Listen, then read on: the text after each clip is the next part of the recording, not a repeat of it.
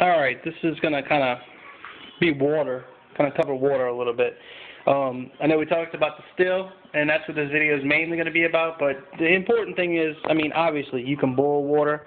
Having coffee filters, they're so cheap. Have coffee filters in your house so you can pre-clean some of the water, like let's say stagnant water, and then boil it. I mean, if your water's still working, all you got to do is boil the water. But for saltwater purposes, I built a still. But to cover other quick water, you got to go get that salt water. So having camping gear, I mean, that's the best survival stuff. Going in a little bit to survival. So anyway, this is the Frontier Pro. It's a military style. I'm talking about this, guys. Military style water filter. It comes with a little quick connector that hooks up to a water bladder. If you have like a camel pack or whatever they're calling them now. So what you do is, I mean, you can put bad water, let's say it's just stagnant or, you know, river running water, put it straight in your camel bag, throw it back on your back, plug this in to the end, with the part you would drink out of, pop that off. That's the end you actually drink from. You know, well, crap, you know, I forgot my water bottle, but I decided to keep this in my bag, which I do. I mean, but my bag has a water bottle, but you got this straw, plug this straw right into there. Now you just kind of go to your water source and drink straight from your water source with it looking like that. The other great thing is it fits pretty much any threaded bottle in the U.S., you know, like the 2 liters water bottles, anything. It'll pretty much thread right in there. So, I mean, that's a big plus. They weren't that expensive. Look them up on eBay. When I bought it, at least, it wasn't that expensive. I actually bought 2 of them. I mean, it's just a professional water filter. It's so nice to have that confidence behind the professionality of it. Comes with pre-filters. Comes with 4. One of them's already in there. Of course, it's always a good idea to pre-filter. You extend the life of your filter. Next is a Catadon. Now, this one's actually so old. It's called Pure back then. But Catadon bought them out. And great filters. I mean, you can't not beat this. You got water in, says it right there. You hook this side up, boom, you drop it in, you got a float, you can adjust your float, you know, got a little pre-strainer, keep some of the junk out. And I always keep my inlet, which, hey, does that look familiar? Kind of looks like that, don't it? I pump straight into my water bladder from a water source. I put it right back into my water bladder clean.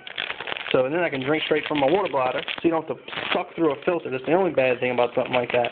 You got to force water through that filter. It's, you know, it's just, it ain't fun.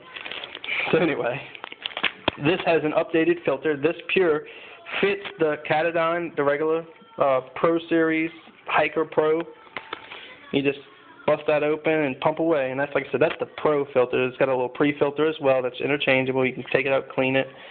Great filter. So, I know, y'all don't want to hear about that. Y'all want to hear about the still.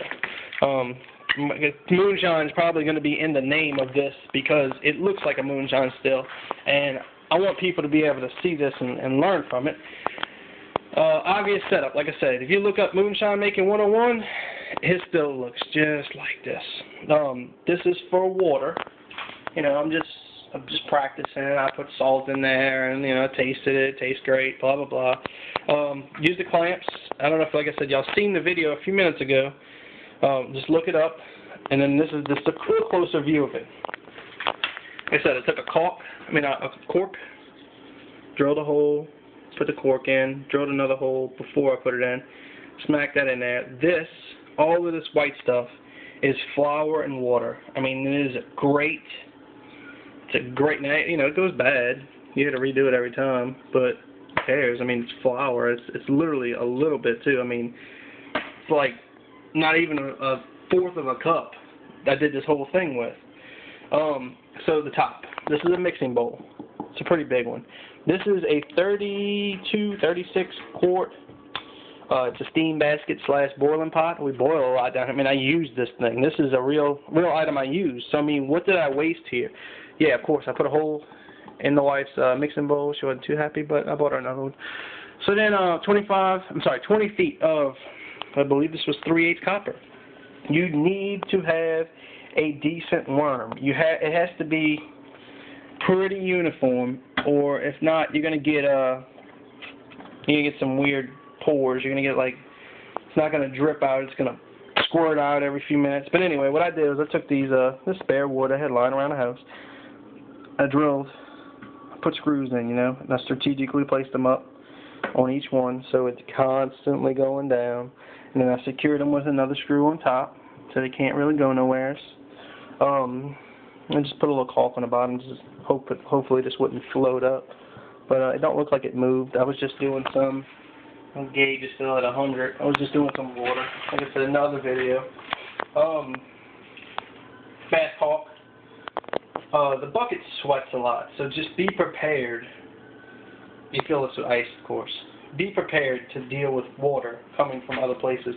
Cool trick you can do is you can tie a little string right here. Tie a string around there and let it dangle down, and water that's leaking from here will hit the pipe and hit that string and go down, and it won't mix with your clean water. You don't want that contaminated water. Another thing you can do is you can just put a little drip of caulk right there. That's my drip catcher. It'll make it drip out. Like I said, of course, I'd be paying more attention to my bucket situation.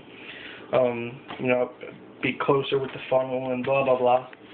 Just playing around in the house, y'all. It was clean water that I added salt to. It's pretty nice. Like I said, this is still really hot to the touch. My sides leaked. You know, you can kind of see it looks a lot worse than this. That's the glare from the pot. But my sides were leaking from my handles, so I went ahead, same thing, flour water.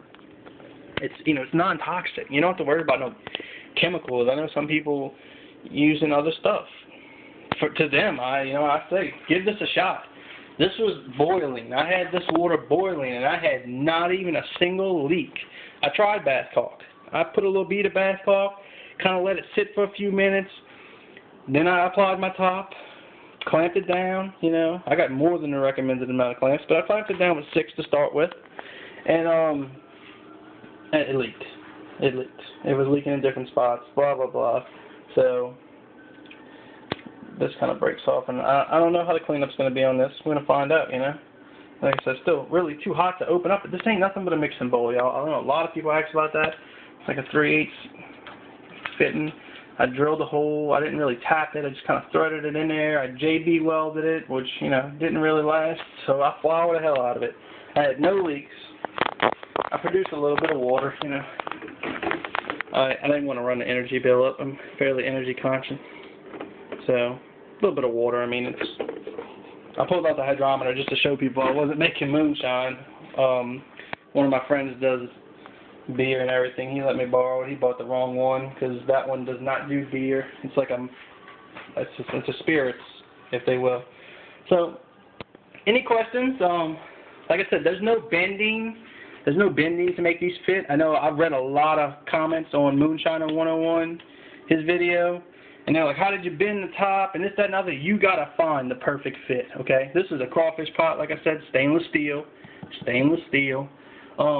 I bought this from Sam's. I bought this from a local hardware store.